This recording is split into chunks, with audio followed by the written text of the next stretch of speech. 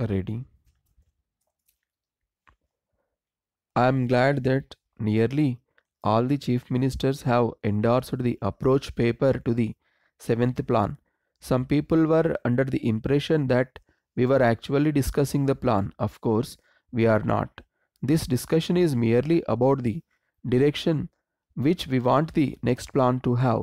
We pay so much attention to decentralization because you would know what kind of flexibility is needed, what are the difficulties of specific areas even within the states, and to what extent they can or cannot implement any particular program. A point was made here about the urban poor. We have been looking into it. We have programs for slum improvement, but it needs more careful consideration. Our difficulty, as the finance minister pointed out, is lack of finances and not of lack of will or lack of appreciation of the problem. If we spend more on any one scheme, we have to take it away from something else, and that is why we have given first importance to the rural areas, which as a whole are far more backward economically than other areas.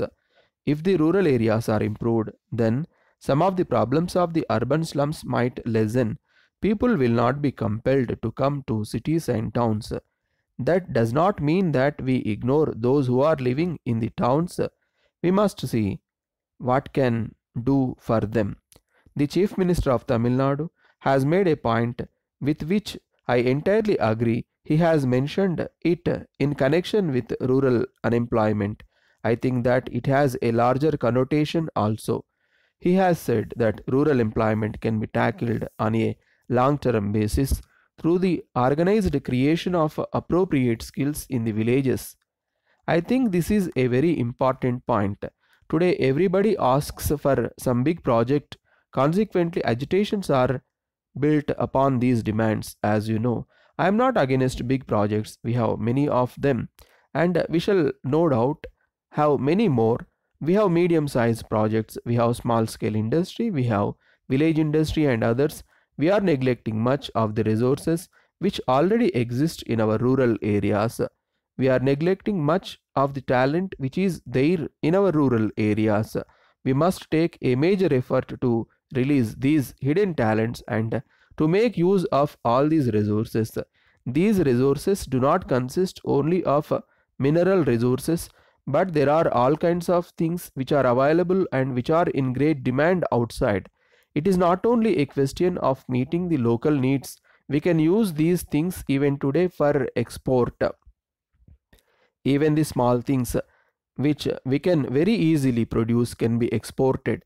I think each one of you, if you tackle the problem district wise or even block wise, will find items which can make money for the local people.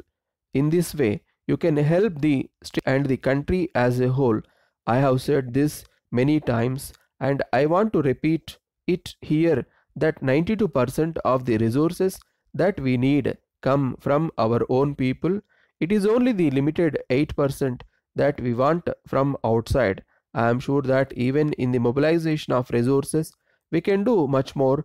We can try to make better use of existing capacities, local skills, and local materials. I find that there is a tendency now to go in for the most expensive material for construction. I would like the chief ministers to take personal interest in it. Where a bridge or huge building is concerned, this may be necessary in many areas for housing, and for other smaller structures there are several local materials available which have stood the test of time. Let us see what can be used locally, but where the local material is wood, we have to be careful. Under the excuse, we do not want the hill states and other states to cut down more of their forestry.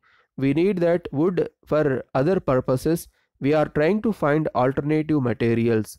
I have put it to our scientists also. Certainly, we can make paper out of many things besides wood. Then there is recycling of waste products.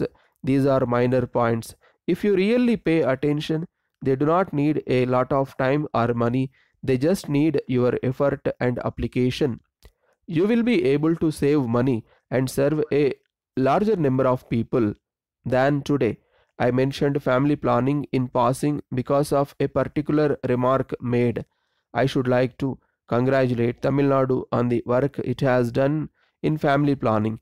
We certainly do not think that any state would suffer for doing good work in this very important area.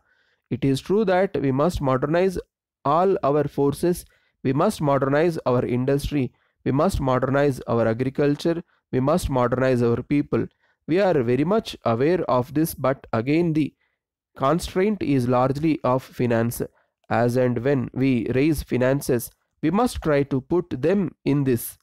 The other point is that we are not really using what Gandhiji called the women power of the country. They have a tremendous potential to offer in the service of the country. Some states have made a beginning, but other areas in the country, particular places like have a long way to go before they can mobilize women to take an active part in emotional activities. In this, women's education is of very importance. We have to lay stress on these points. You may consider them small, but I consider them big. If we can succeed in these areas, you will find that we shall be in a better position to do the bigger things we want.